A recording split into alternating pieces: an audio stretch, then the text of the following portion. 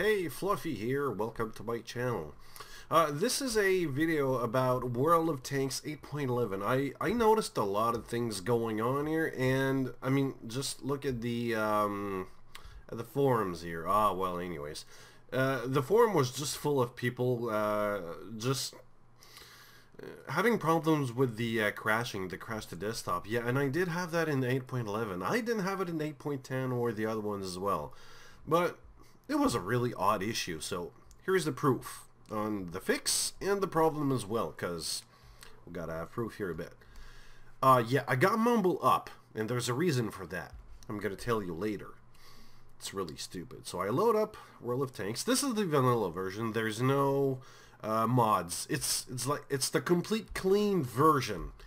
And I did do the integrity check. The integrity check. Oh my god, can't even speak properly. And it passed. This has no issue, but I always choose East. I mean, why not? So it loads the game and goes to the garage.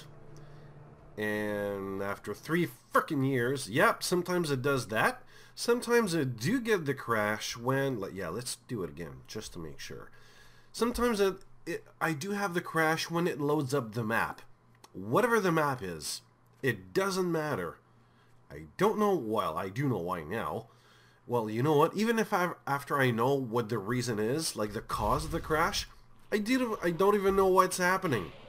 I mean, I am good with computers, but at this level, I think I would have to speak to like a World of Tank dev or something. Yeah, there it is. Boom, it crashes. That's what I usually get. How to fix this? It's real easy. Yeah, I'm on the Old Timers Guild webpage, Mumble, but yeah, just go ahead. You can register. It's a great group. But enough for the sellout on this one. Quit Mumble. Let's restart again. This is the actual fix. If you ever have a voice software, in my case it works with Mumble, but I don't have Ventrilo or TeamSpeak, or I do have Skype. It's activated. It's working. It's online. It's on my computer right now, but I didn't quit it. The only thing I quit was Mumble. And here's the thing. We're going to do the same thing here. This is the actual fix. I have to quit Mumble in order to play my game. It's really odd.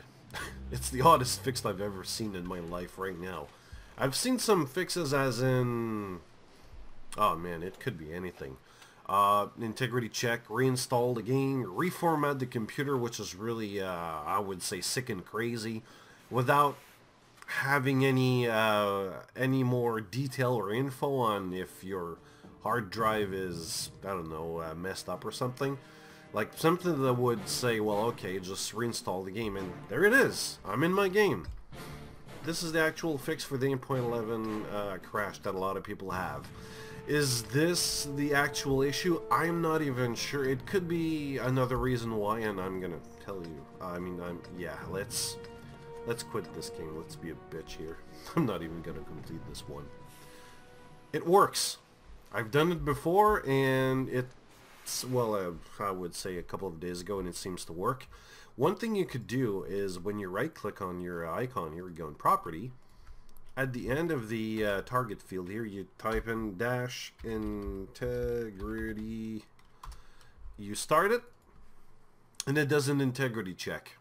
It analyzes your whole World of Tank game, see if it's in good order. If it's not, it's gonna fix it or download whatever. It does that. I never had any problems with this one here.